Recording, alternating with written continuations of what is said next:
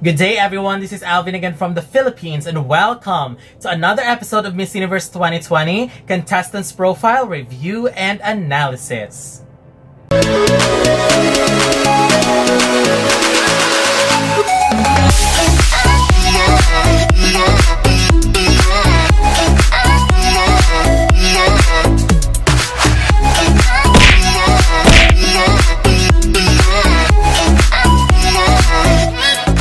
Barbados has officially crowned the representative for Miss Universe 2020 and it is no other than Hillary Williams. But before we proceed, don't forget to follow her on her personal Instagram account, which is at Hillary_N101, and her Instagram handle is available at the bottom part of the screen, so be sure you can, in order for you to be able to find it. Also, don't forget to follow me on my personal Instagram account, which is at Alvin Sebetero, or you can subscribe to my YouTube channel for more pageant updates. If you wanted to support my channel, you can do so through my PayPal account, or you can just send me a DM or email through Instagram or through email.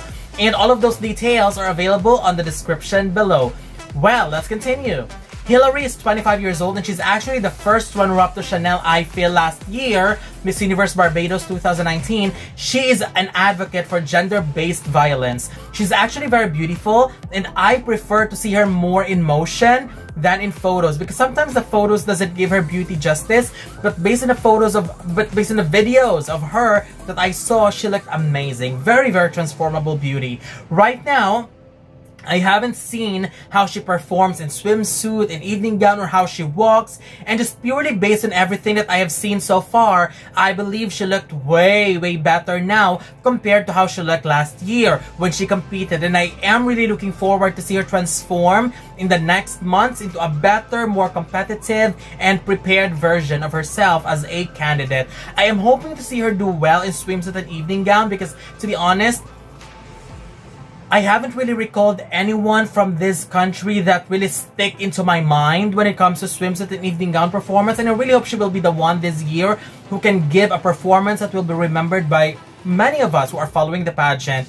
And most importantly, I really hope she will deliver as well in interviews, because we all know how interviews matters a lot right now, especially with the evolution of IMG in Miss Universe. Right now, I really cannot say much about her because I still need to see more of her. But right now, Barbados is in the Americas, and here's my current ranking for that group.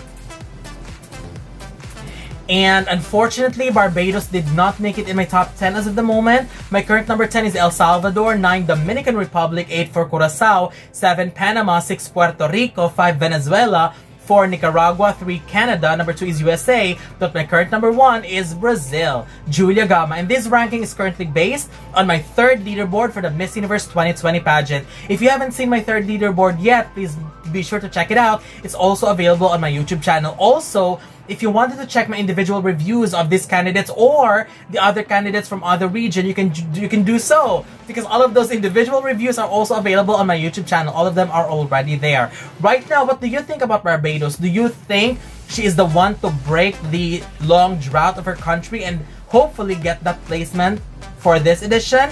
Don't forget to leave your comments below. Don't forget to give a thumbs up and share the video as well. And most importantly, don't forget to subscribe because you'll be seeing more of these videos in the future. For now, thank you very much and have a wonderful day from the Philippines.